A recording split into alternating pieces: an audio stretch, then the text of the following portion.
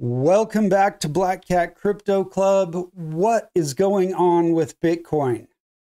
Just Friday, we were about to push through 72,000. This morning, we dropped into the 66,000s.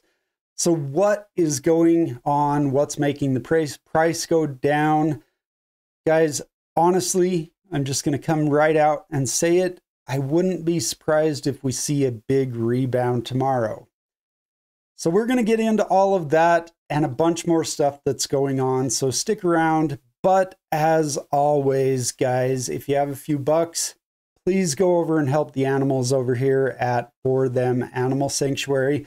This is their webpage, and I do leave that link in the description of all of my videos this month. But it is also For Them Animal Sanctuary, 4 being the number 4, For Them Sanctuary.org.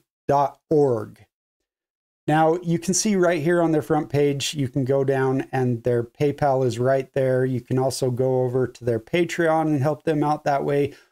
Or you can just go over to their social media and show them some love there as a way of support. So go over and help them out. This is the best cause out there right now, guys. So go over and help these animals out, these needy and abused and abandoned animals over here in Sanctuary.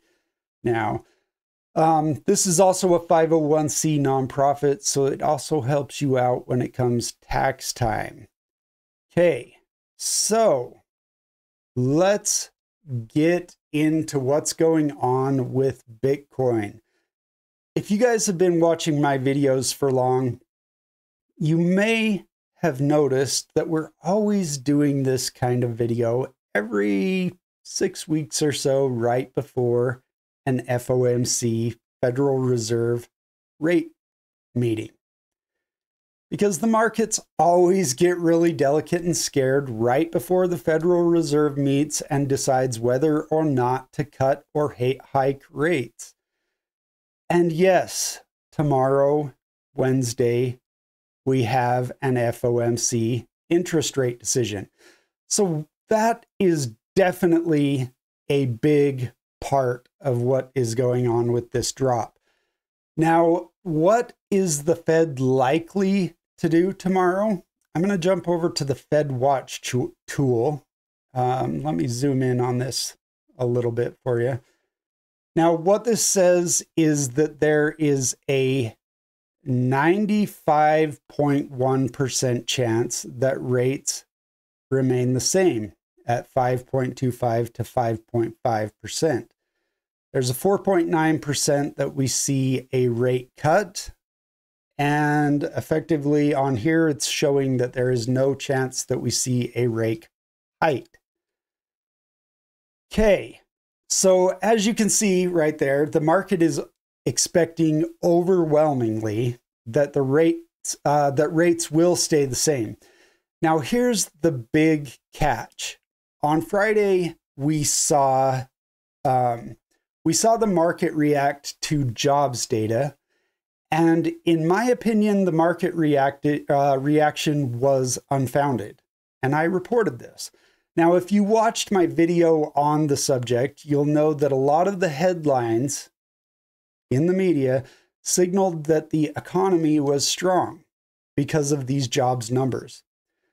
But when you actually dug into the numbers, you actually saw that it shows that the economy is weakening and that unemployment is rising. So both of these things, along with manufacturing data that we've seen coming out the last week or so, GDP data, and just about every other indicator out there are signaling that the economy is starting to falter and that rate cuts should be starting in the near future. Now, the market didn't react that way. No thanks to the media, as I said. But I think anyone with, 2 brain cells could have looked at the raw data, the numbers that were in this jobs report, and put 2 and 2 together, so to speak. But apparently a lot of people just don't have the required equipment. And there's a lot of people out there apparently that make investment decisions based on headlines, unfortunately.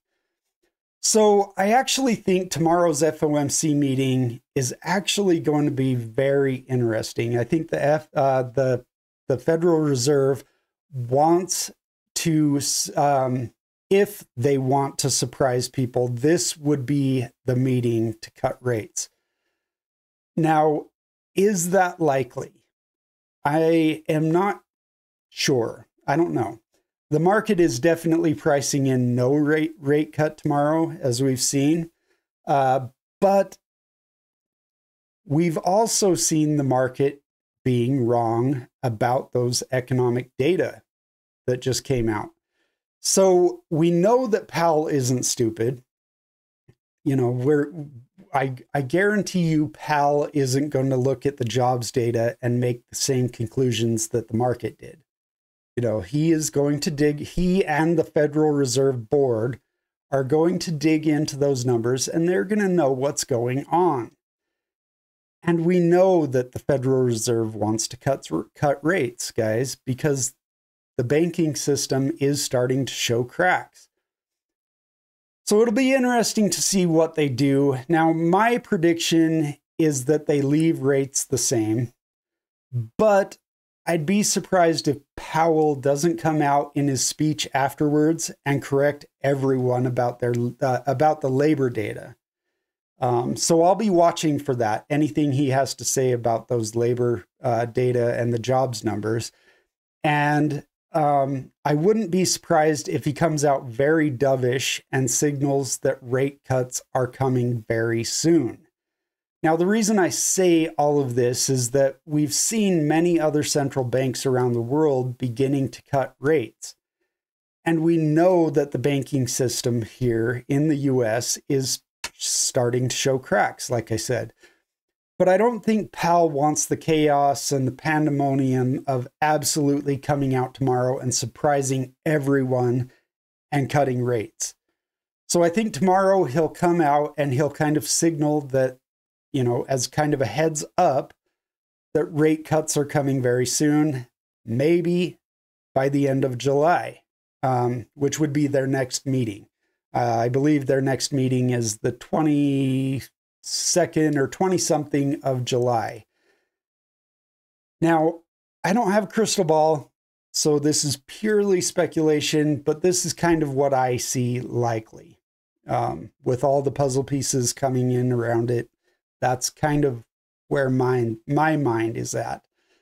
Now, the second thing that I want to kind of go over is that there are a lot of people out there that I've seen lately that are blaming the drop that we had on Friday instead of on the jobs numbers, like I reported. A lot of people are coming out and saying that it's all Roaring Kitty's fault, because Roaring Kitty had his live stream on Friday. And guys, yes, it was the bigger news in a weird way. Like, Roaring Kitty definitely took all of the thunder out of pretty much every other story on Friday.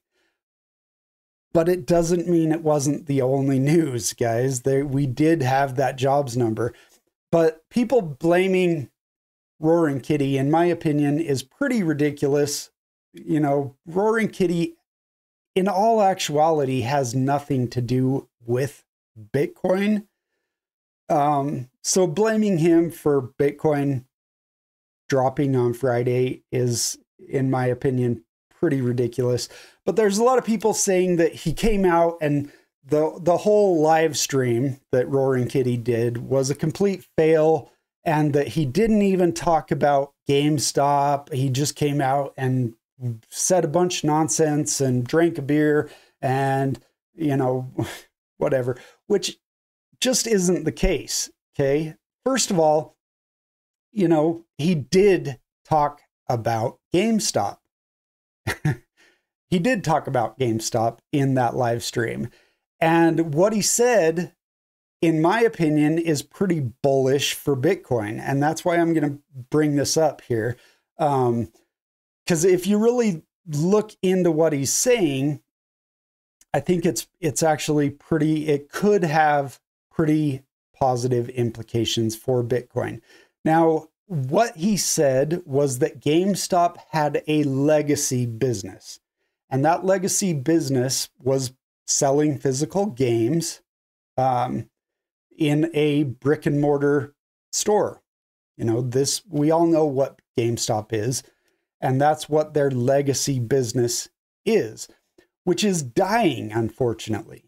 And this is why we see a lot of hedge funds shorting GameStop.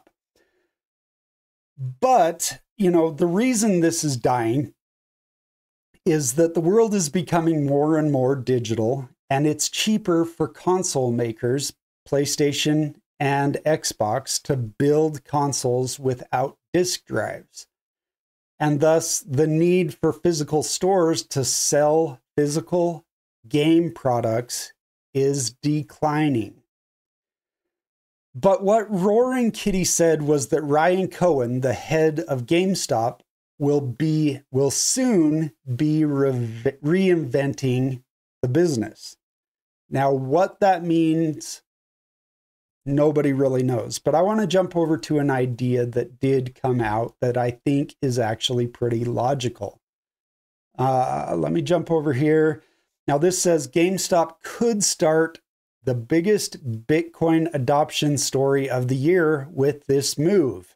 Now, what this article suggests is that one quick way to transform the business of GameStop would be for GameStop to adopt the Bitcoin standard and start buying Bitcoin with their reserves, just like MicroStrategy did. Okay.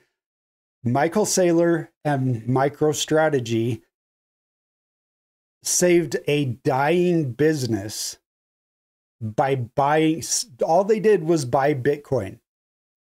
And they took that dying business and made billions off of it. Okay. Now, guys, as I've said before, with these Bitcoin ETFs, a lot more companies were going to start copying what MicroStrategy did. And since we have seen several companies do exactly that, we've seen Metaplanet, a company in Japan, do that with their stocks, and their stocks soared overnight. Now, we saw just a few weeks ago, Similar Scientific, a company here in the US, do the same exact thing. And their stock over the last 2 weeks since they did this is up 60%. Okay. No small amount.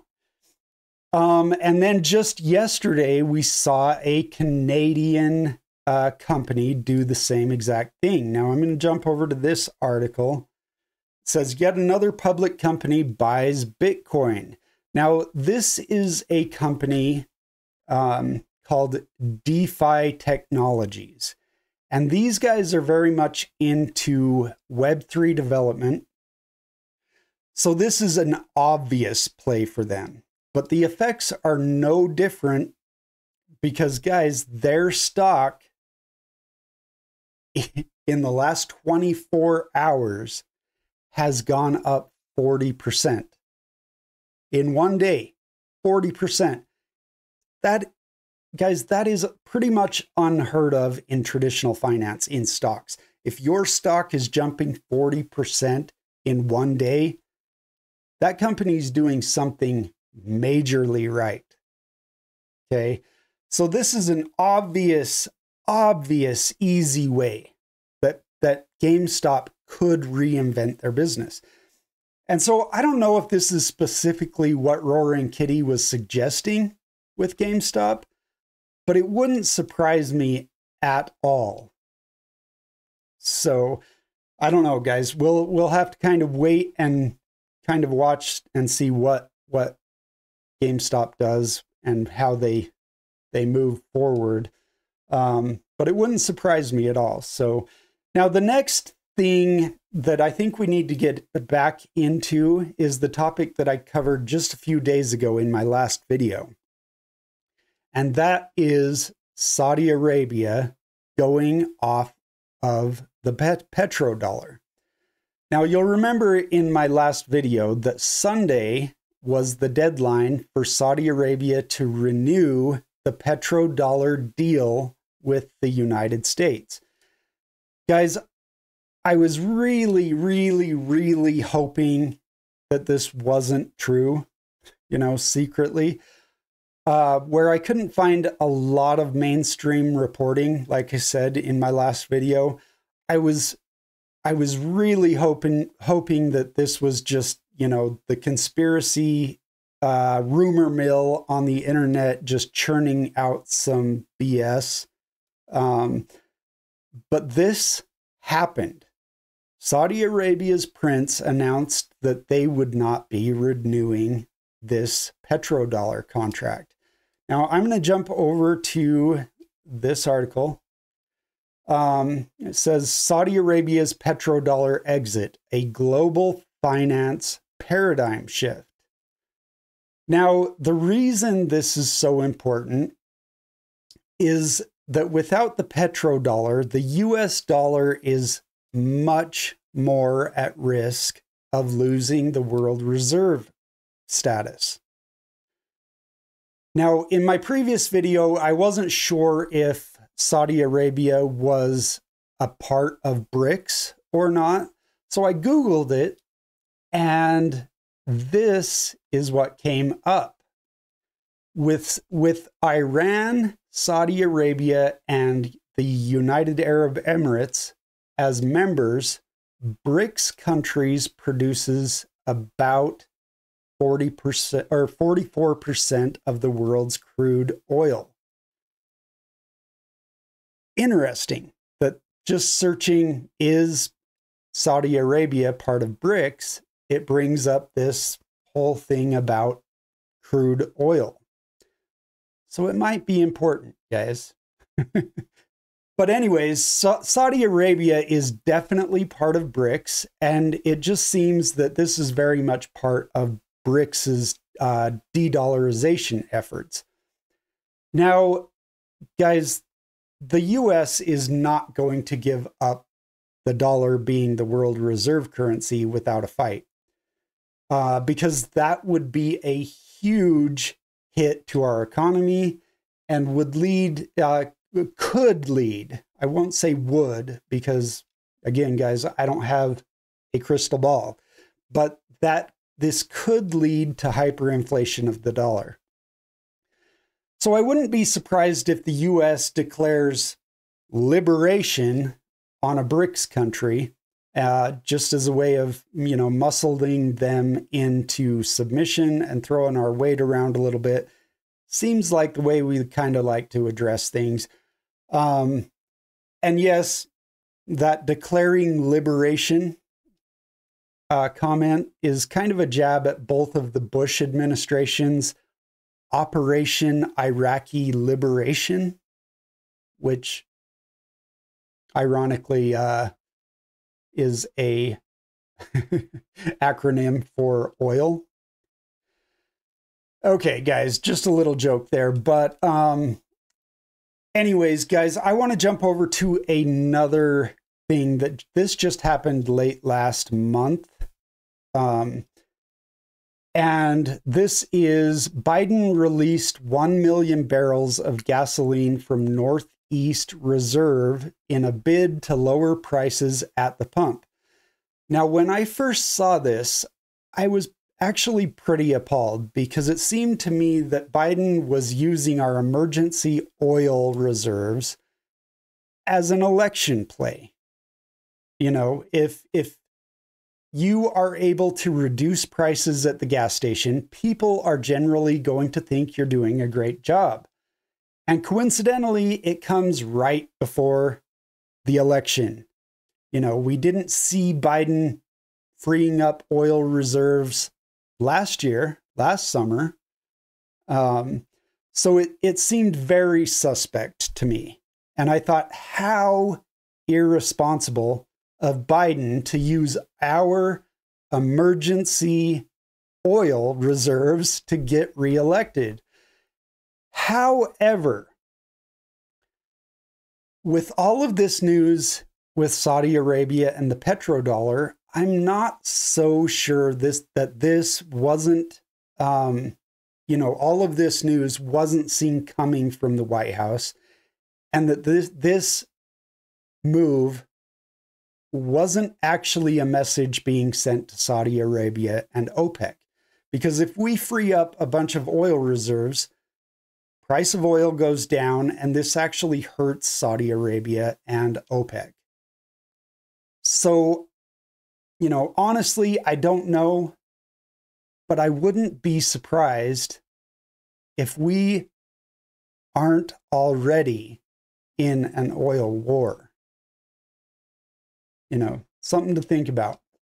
Now, guys, I want to jump over to another clip from Andre Geek. And I showed a bit of a clip from one of his previous videos on China.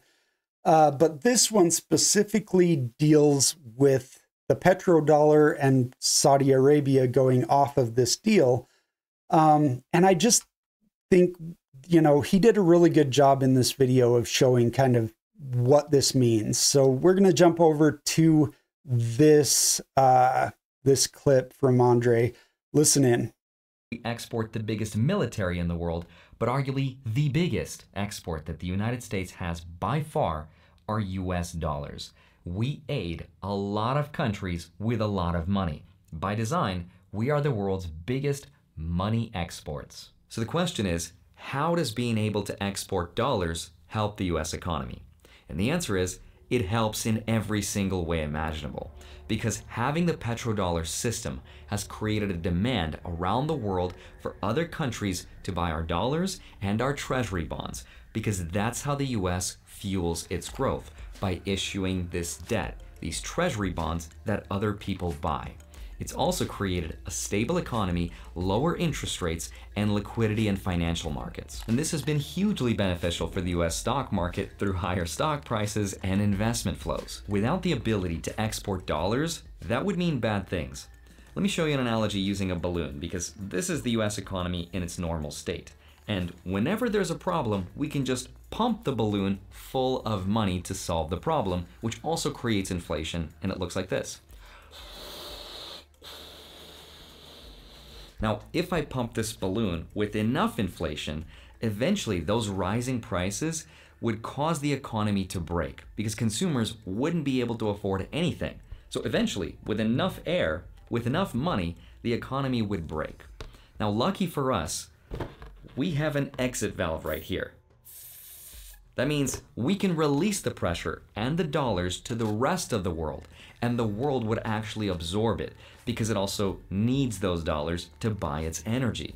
But what happens when you have a balloon that keeps on expanding and doesn't have an exit valve? Eventually, that balloon would pop. Now that's just an analogy, but what does it really mean? Believe it or not, we've seen what it means because it's happened to other countries. Greece is on the verge of default tonight, hours from what many believe is a near certainty. Scenes like this are playing out across the country. The UN says food prices tripled last year and estimates 4 in 5 Syrians now live below the poverty line. Since 2019, the Lebanese pound has lost more than 90% of its value. Basic commodity prices have almost doubled. Argentina's annual inflation reached more than 100% in February. This is the first time since 1991 it's been in triple digits. So his costs go up whenever the value of the South Sudanese pound falls against the US dollar.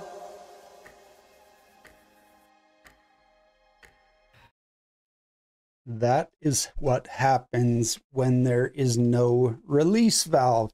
Now, Andre goes on in this video and says that he doesn't think that anything is really going to change in actuality, because kind of like that Yahoo Finance article that I showed you guys in the last video, he believes that the US is too strong and the dollar is too strong to lose the world reserve currency spot during our lifetime.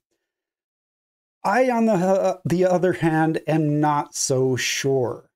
You know, yes, the dollar and the US have been the strongest for my entire life, but guys, there are way too many puzzle pieces starting to fall into place, and I don't like the picture that is emerging.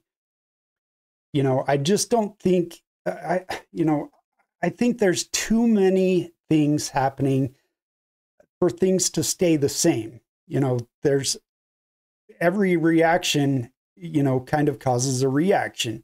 And so something has to give. Now, I've already said that the two likely outcomes from this are that we either see a war.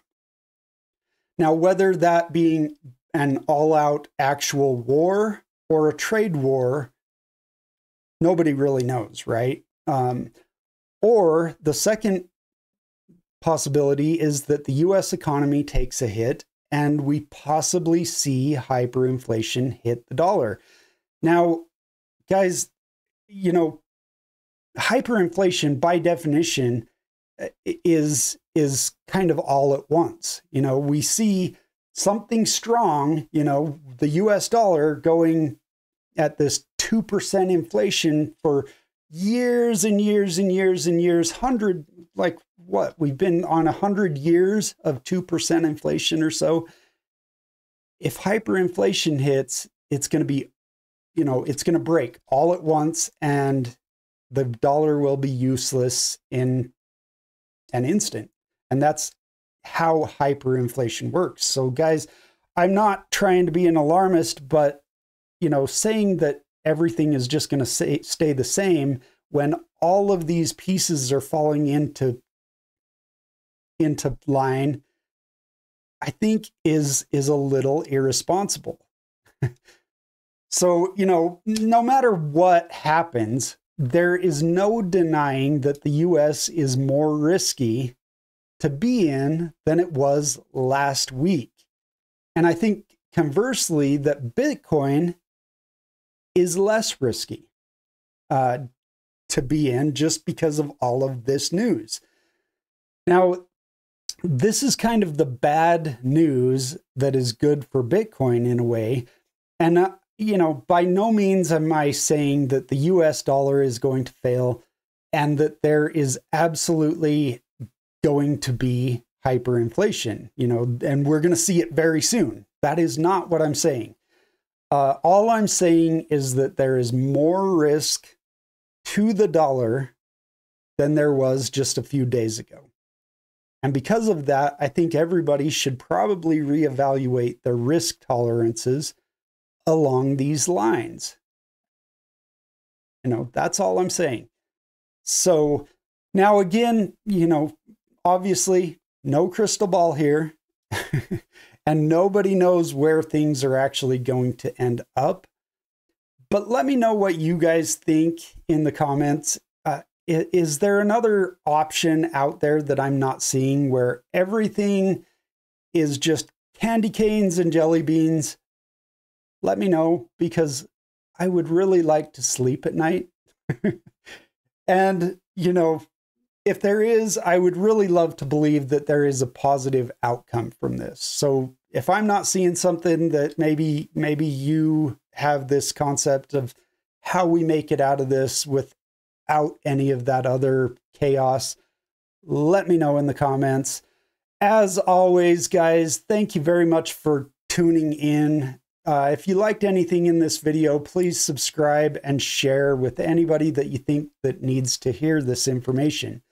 Also, you know, remember to go over to For Them Animal Sanctuaries. Guys, help them out. The link is in the description. Remember to stay humble and stack sats, and I will see you guys in the next video.